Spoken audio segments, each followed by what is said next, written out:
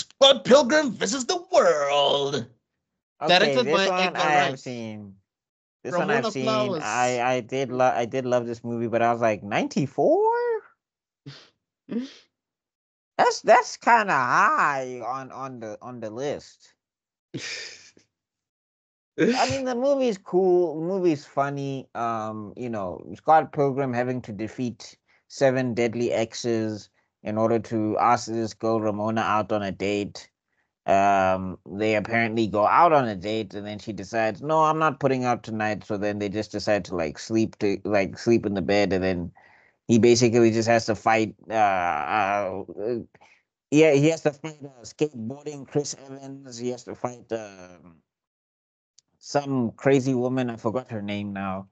Her real name is.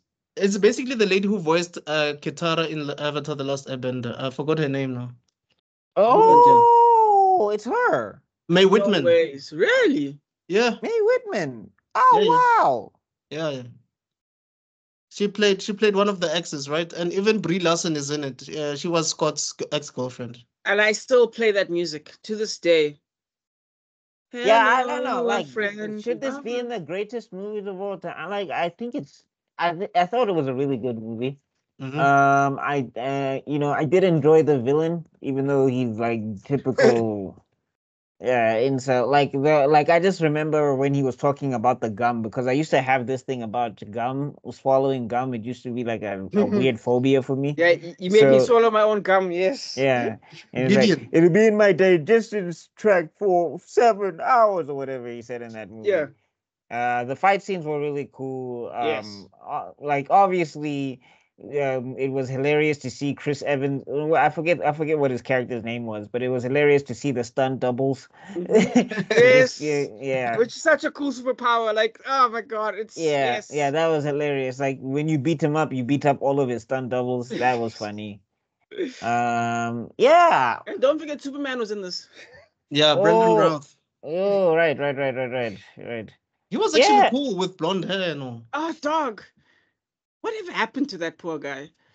Yes. Well, he went to TV. He did like DC's Legends of Tomorrow. He was also in a film with Carrie Ann Moss and Samuel L. Jackson. I think it was called not Unbreakable. I think it was Yeah, not Unbreakable. no. I think it was Unbroken or something like that. Where Oh.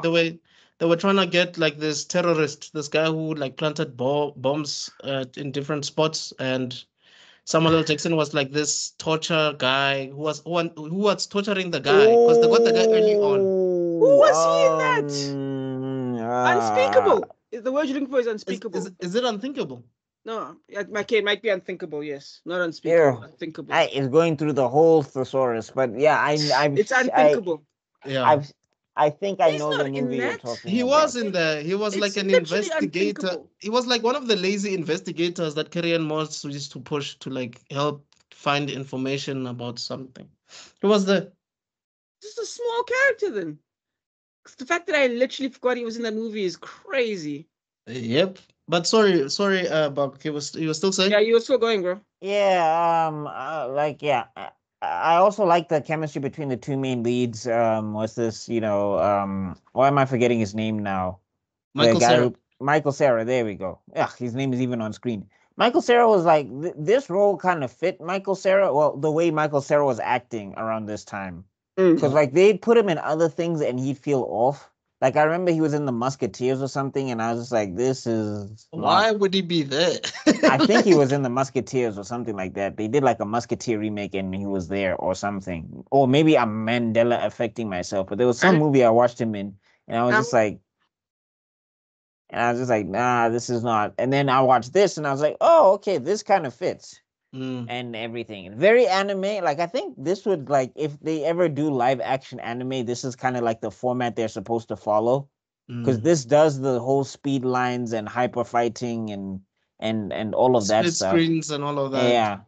Yeah, it did all of that stuff pretty well. The cartoon that came out on Netflix apparently is no good, so I'm disappointed by that. Heard that as well, yeah. Yeah, but I don't know. 94 on the greatest 100 movies. I feel like there's movies I've enjoyed more than Scott Pilgrim. Like I would put Incredibles over Scott Pilgrim. So I don't know if I would include it Agreed. on this list. Do you have a favorite moment? Favorite moment?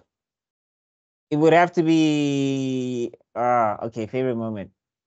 It would have to be the Chris Evans character when he decides to kill himself by like grinding down the hill in order to prove a point to Michael Cera's character, because Michael Cera was losing and then I forget, Scott was losing because it's Scott Yeah. Pilgrim. Scott was Wasn't losing he and like then Lucas Lee? Wasn't it his name? His name Lucas yeah, Lee or Lucas something? Lee or something. Yeah. And basically, he was like, I challenge you to do something crazy. And then he does that. And then basically, that's how Scott won the fight, is by challenging him to do something so stupid and ridiculous and appeal to that dude's ego.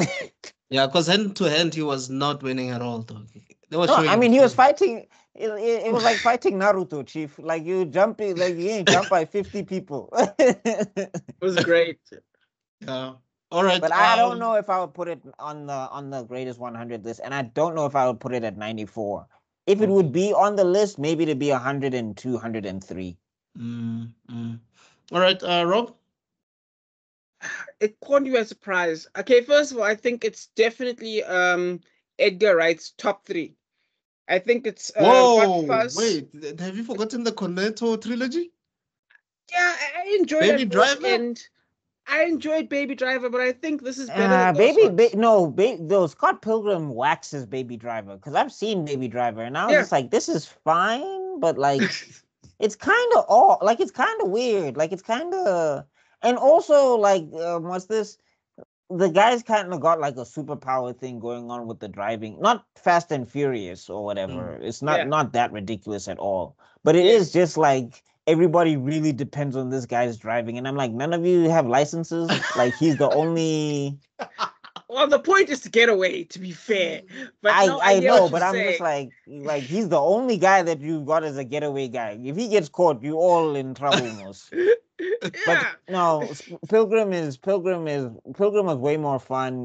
Pilgrim had a lot more variety, and Baby Driver, once you get like halfway through the movie, you kind of know what it's about. Whereas with Scott Pilgrim, even though we know the premise, they take it to such ridiculous extremes that you can enjoy it the entire way. Yeah. Fair enough. But anyway, the point is, in my top 3 of him, it's Hot Fuzz. Yeah. Then it's Scott Hot Fuzz Pilgrim. was good. Yeah, it was fantastic. And then Shaun of the Dead. In fact, Shaun of the Dead first.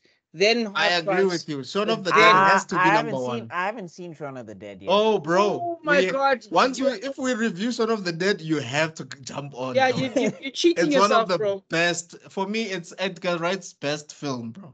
Okay, all right. Yeah, it hits Let zombies. me know when we're doing that. Yeah, it hit zombies the right. It gave zombie movies a punch in the gut. It was fantastic. But yeah, I don't. Thing is, 100 movies that are better than it. Ooh, that's a tough one. Okay. First of all, favorite scene is the male scene. Because of how many takes it took to get it right. But I just thought that was funny. Yeah, when he was throwing the mail in thing the over his shoulder, in the yeah. bin. Yeah. I love the editing style. Oh God, Edgar Wright is such a cool director, because that shit is harder than it looks, by the way. That whole fast editing, way harder than it looks. But so that's my favorite of that whole thing. But I'm going to say it's fine where it is. Actually, no, it deserves to be lower, maybe 100. But I'll keep it on the list for now until I change my mind. You? All right.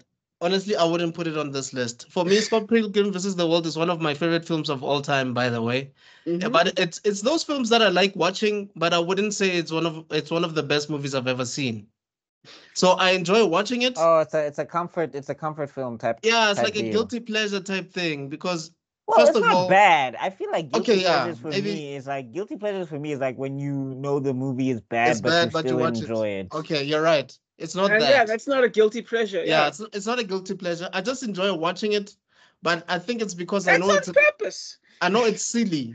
Yeah, no, that's why I'm correcting myself. Like Mortal Kombat 1 for me is a guilty pleasure. Yeah, that's a guilty pleasure. Low-key, even Annihilation, because Annihilation is just so bad it's good. No. It's so bad it's fantastic. Too bad you will die. I retract my words. It's not a guilty pleasure. it's just a movie I enjoy watching, but I wouldn't consider it to be one of the best movies ever No, made. I feel you. 'Cause Yeah. that's how I kind of feel about what's a good example? So a lot of MCU movies, I kind of feel that way about it. Like I Yes. really enjoy this movie, but like if you wanted me to critically break it down, like perfect example is Homecoming. I think Yeah. Homecoming is a pretty cool movie. But like if you were like, yo, what's your top 10 MCU movies? It's like, maybe it'll show up, maybe. Right.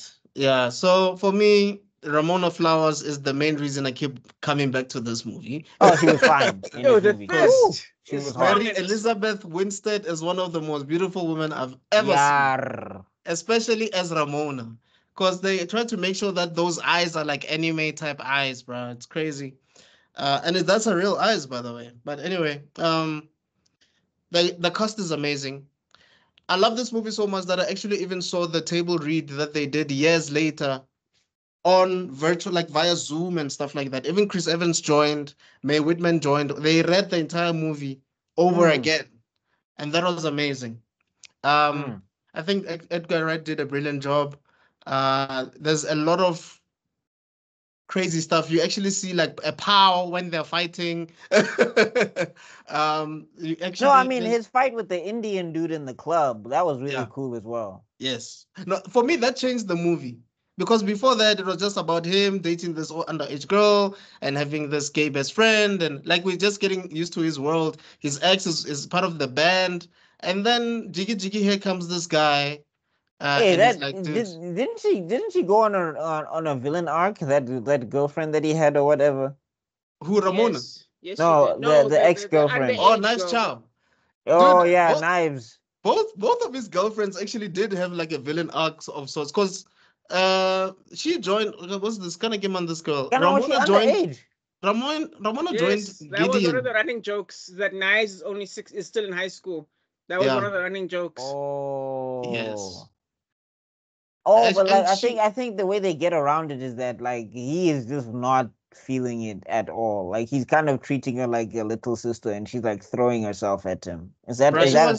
she was treating him like a group. Like she behaved like a groupie. Let me put it like that. Like Yeah. Like for basically a she band. like I think the thing is like because that would age very poorly, but I think the way Edgar got around it is, or the writers, because I know Edgar directed, but I guess the way they got around it is that he didn't see himself in a relationship with her. She saw herself in a relationship with him, Yeah. type Fun deal. fact: Be careful. there's actually two endings of this movie. There's an ending where he actually ends up with knives at the end, and I then think there's the version that we know where he ends up with. I'm sure that didn't test well. Yeah, I'm sure that was the Mr. Beast ending. Wait, whoa, what? Wait, what?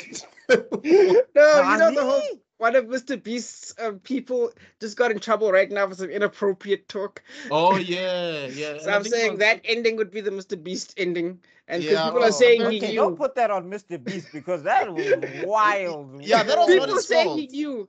People are saying that in the group chats where the things were happening, Mr. Yeah. Beast was a moderator in the group. So we he don't knew. know. Let's allegedly, because now we get sued, and I don't have Mr. Beast money lawyers. Yeah, Hey, no. Allegedly. Everything Rob said, allegedly. We Yeah, don't he's know. gonna take back the wells, guys. We're He's South gonna Africans. Yeah. We need Anyway. those wells. I am an African. Anyway. Yeah, I said it doesn't. I don't think it deserves to be on here. Yes. Buckmeister said it shouldn't be 94. Maybe it should be like 90s, 100 and something. Yeah. And then, maybe even 100. It's a good movie, but I'm the one who like said this is 100, kind of but high. yes. Yeah. oh yes. All right. But- So